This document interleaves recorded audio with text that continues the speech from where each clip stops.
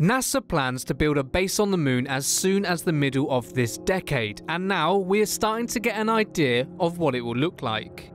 NASA submitted its plans for a lunar base camp to the National Space Council in a 13-page report entitled NASA's Plan for Sustained Lunar Exploration and Development on April 2nd. The plans are part of NASA's Artemis program to send humans back to the moon as early as 2024. As part of the Artemis program, a gateway outpost in lunar orbit will serve as a command and control center for operations on the moon's surface. Astronauts will live in the outpost and conduct scientific research there. Spacecraft arriving from Earth will dock at the gateway, and lunar modules will travel to and from the outpost to the moon. NASA plans to build its Artemis base camp near the moon's south pole. The base camp will provide a fixed outpost for exploration and in the long term would include a landing pad and infrastructure for power, radiation shielding, and waste disposal and storage. A Lunar Terrain Vehicle, or LTV, will transport crew around base. Like the Apollo program's Lunar Roving Vehicle, the LTV will be an unenclosed rover. Astronauts driving it will wear spacesuits that have been specifically designed for the Artemis program. For exploration beyond the lunar base camp, astronauts will use a habitable mobility platform, a larger pressurized rover with living space and amenities for trips across the moon lasting up to 45 days. The habitable mobility platform will be the primary residence for surface missions, but a Lunar Foundation surface habitat at the base camp will provide a more permanent habitat for as many as 4 crew members on shorter surface stays. In an April 3rd article on its website, NASA said it envisions sending 4 astronauts to the Gateway for a multi-month stay to simulate a trip to Mars. Later, 2 crew members would travel to the lunar surface and explore with the habitable mobility platform. The 4 astronauts would then be reunited aboard the Gateway for another multi-month stay to simulate the return trip to Earth. NASA said these missions will be by far the longest duration human deep space missions in history. NASA has a wild idea for a giant telescope that would make the moon look like the Death Star from Star Wars. NASA is funding an early-stage concept to build a giant telescope in a crater on the far side of the moon through its NASA Innovative Advanced Concepts program, the space agency announced on April 7th. The proposal for the Lunar Crater Telescope would use robots to hoist a wire mesh with a receiver suspended over a crater. At 1 kilometer in diameter, it would be the largest filled-aperture radio telescope in the solar system. The telescope's location on the moon's far side would physically isolate it from electromagnetic interference caused by human activity, as well as allow it to observe longer wavelengths that are blocked by the Earth's ionosphere.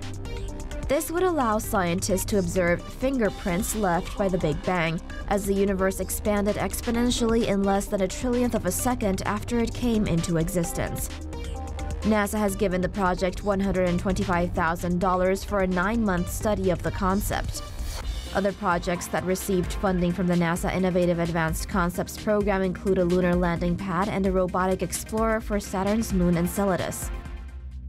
NASA announced ambitious expectations of returning to the moon by 2024. According to NASA's website, the U.S. Space Agency plans to launch 3 Artemis moon missions, as well as 5 other separate launches to build a lunar orbit station in the next 5 years. Artemis 1 is an uncrewed flight set to be launched in 2020 and will test the spacecraft capabilities of reaching lunar orbit. Artemis 2 will be a manned mission and is expected to be launched 2 years later. It would take a different route than the previous flight, and its target is to take a space crew around the moon. Around the same time, NASA will be sending parts of a lunar orbital station named the Gateway to the moon via private companies. The Gateway will consist of a power and propulsion element and a small habitat module. Artemis 3 will take a space crew and dock at the Gateway before the crew makes its way down to the moon via a lander. According to NASA, all 3 Artemis missions will be launched by NASA's Space Launch System on the Orion spacecraft. NASA said this is part of its plan to ultimately make its way from the moon to the Red Planet to make human exploration of Mars a reality. Carnegie Mellon University and Astrobotic, a space robotics company, have been awarded a $5.6 million contract by NASA to build a small, speedy lunar rover called Moon Ranger. According to Astrobotic, the autonomous rover will weigh only 13 kilograms and could land on the moon by 2021 or 2022. According to press releases by NASA and Carnegie Mellon, Moon Ranger will be the size of a suitcase. It will be taken to the moon via Astrobotic's lunar lander Peregrine. There, the robot will operate autonomously on week-long missions within 1 kilometer of its lander. It could search the moon's polar regions for ice or lunar pits and produce detailed 3D maps of the moon's terrain. Data gathered by Moon Ranger will be relayed back to our planet via radio once the rover returns to its lander. This is because the rover is too small and is unable to carry a radio powerful enough to communicate with Earth. Moon Ranger is one of 12 proposals selected by NASA as part of its Lunar Surface and Instrumentation and Technology Payload program. It is scheduled to head to the moon via NASA's Commercial Lunar Payload Services project. According to NASA, these projects would allow the U.S. Space Agency to get a better understanding of the moon and explore more of its surface as NASA prepares for its Artemis moon mission in 2024. NASA has unveiled next-generation spacesuits suitable for both men and women for the space agency's 2024 Artemis 3 lunar mission. One of the spacesuits, called the Exploration Extravehicular Mobility Unit, or XEMU, will allow for an increased range of movement for the arms, wrists, hips, and knees while astronauts are on the lunar surface, as the suit uses bearings instead of zippers. The XEMU spacesuit features a backpack called the Portable Life Support System, similar to the one used during the Apollo moon landing missions in the 1960s and 1970s. According to NASA's website, the spacesuit's communication system inside the helmet has been redesigned to include multiple microphones on the inner part of the upper torso that will automatically be activated as the astronaut speaks. NASA says the new spacesuits will allow astronauts to perform longer spacewalks, withstand moon dust, and the moon's extreme temperatures ranging from -250 degrees to 250 degrees Fahrenheit. The space agency said the increased mobility of the astronauts is to perform different scientific tasks such as analyzing moon rocks or planting scientific instruments. Though one thing remains the same. Astronauts will still be required to wear a diaper-like garment during long spacewalks just in case they need to relieve themselves. NASA also debuted its second spacesuit called the Orion Crew Survival System, which will be used by astronauts during launch and re-entry in the Orion spacecraft. The suit features a lighter helmet which connects to the communication system more easily, improved thermal protection, and a new interface that removes carbon dioxide and supplies air to the crew members wearing the suit. NASA says each astronaut will have a customized spacesuit to ensure a better fit and a better range of motion. These lunar missions are part of NASA's plan to eventually make its way from the moon to Mars in order for humans to explore the red planet. NASA plans to send a robotic rover to search for water ice at the moon's south pole in 2022. The Volatiles Investigating Polar Exploration Rover, or VIPER, will be roughly the size of a golf cart.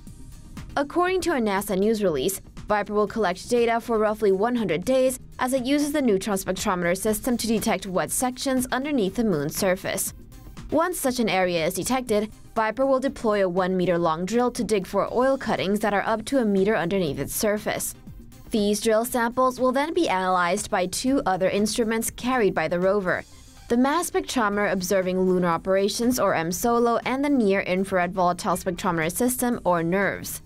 VIPER will also gather data on how different kinds of soil environments on the moon's south pole are affected by sunlight and different temperatures.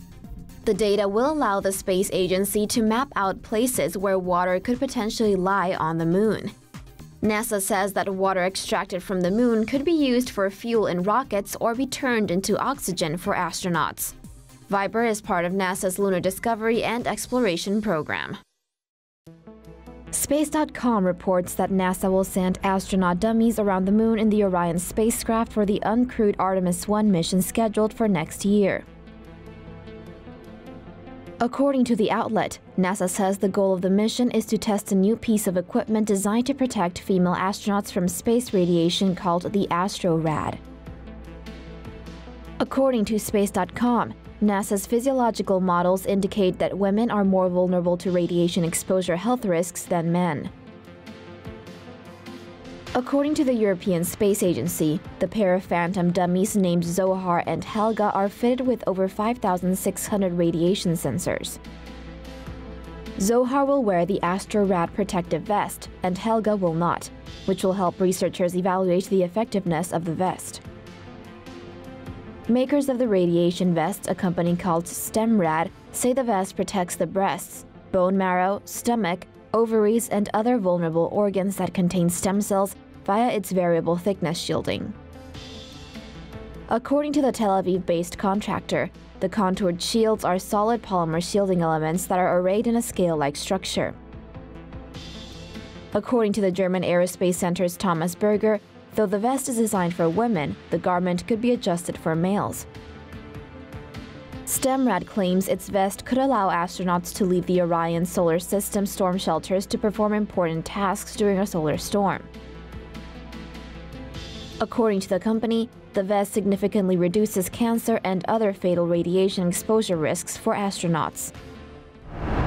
For more news animations and explainers, hit the subscribe and bell button to join the TomoNews family. Thanks for watching.